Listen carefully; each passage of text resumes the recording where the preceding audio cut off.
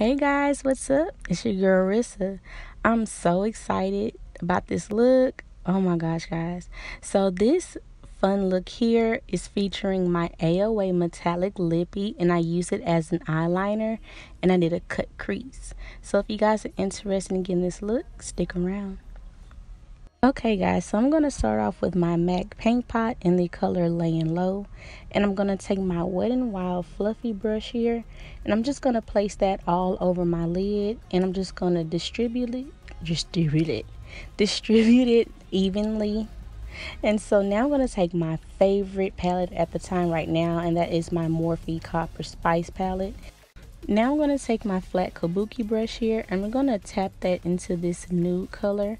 I'm going to place that right up under my brow bone and tap it also on my eyelid to set my powder.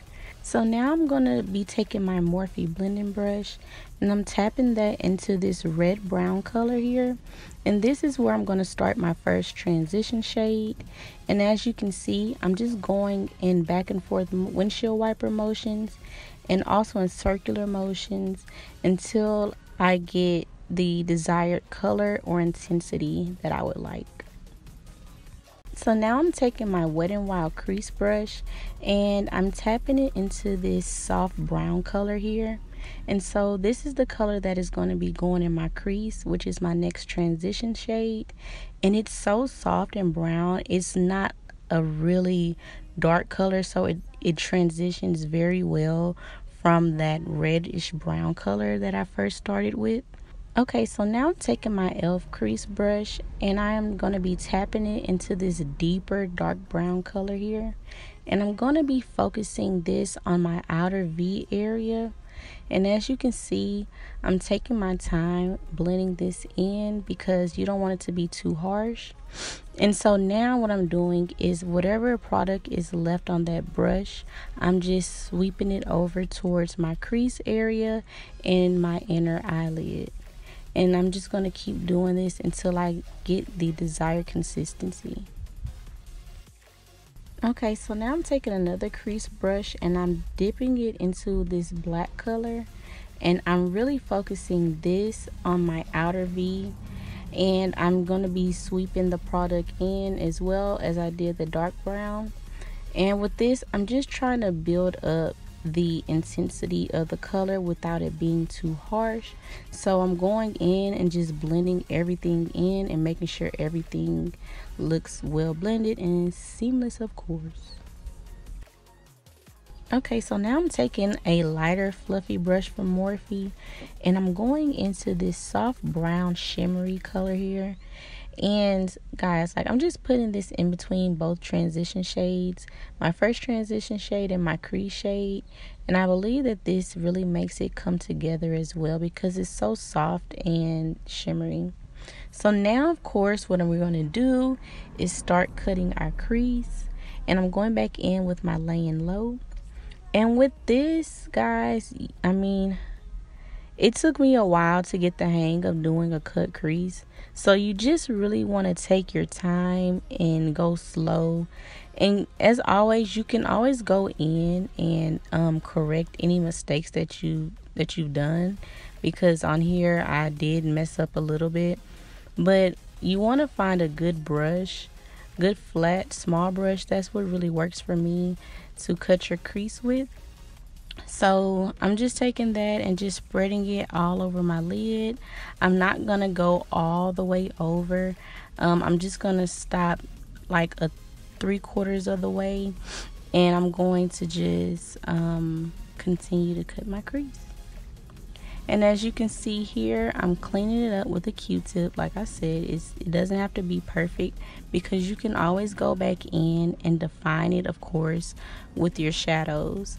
So I'm just cleaning it up as much as I can right now. And yeah, I'm taking that deep brown again. And so I'm going to start back building up that product once more to make it a little bit more defined and to bring the brown back into the eye.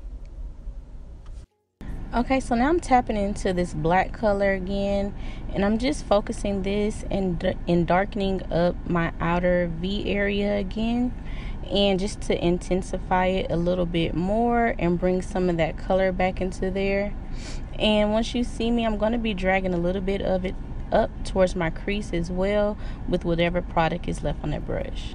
Now I'm taking my Japonesque flat eyeshadow brush and I'm tapping into this beautiful goldish green color here, and I'm putting that inside of my inner lid.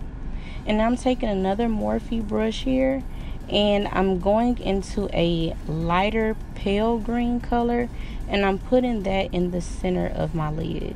And I'm just doing tapping motions. I'm not really spreading it on my eyelid. It may look like I am, but I'm just tapping it on there and evenly distributing the product. Okay guys, so this is the fun part. I'm taking my AOA metallic lippy in the color Aura, which is this beautiful metallic gold. And I'm taking my Morphe eyeliner brush and I'm placing that product over my eyelid. So I'm just creating a little wing. I'm not going all the way out and extending it. Instead, what I'm going to do is place a wing on the side of my eye, if that makes sense. So I'm just drawing like a little line in place of a wing. And I'm also going to carve out my crease and make it defined a little bit more. I'm sorry if my hand is in the way, guys. It was kind of hard to do it without, my hand being in the way. But you're just going to place that product over it to carve it out a little bit more. So now I'm going in to my Morphe palette again. And I tap my brush into that gold eyeshadow. And I'm just placing that in the places where I put the metallic lipstick, just to help pop it and make it shine just a little bit more and make it stand out. Okay, so now I'm taking my e.l.f. mascara, and I love this simply because the wand is so small and it catches all of your lashes. And next I'm going to take these Cara lashes in the number 702, and I love these because they're very dramatic. And now I'm just taking my Milani green eyeliner pencil, and I'm going to be putting that on my waterline. I will leave all the products and the colors in the description bar below, guys, because I don't know it offhand. And I'm just going to be smoking my eyeliner out. And now I'm just taking my mascara again and coating my bottom lashes just to make them pop just a little bit more. So now I'm taking my eyeliner brush again and going back into that gold color, and I'm just dragging that along my waterline and in my inner tear duct just to make it pop a whole lot more. So here is the finished look. I hope you all enjoyed this tutorial, me using my AOA metallic lippy as an eyeliner. Until next time, I'll see you guys later. Bye.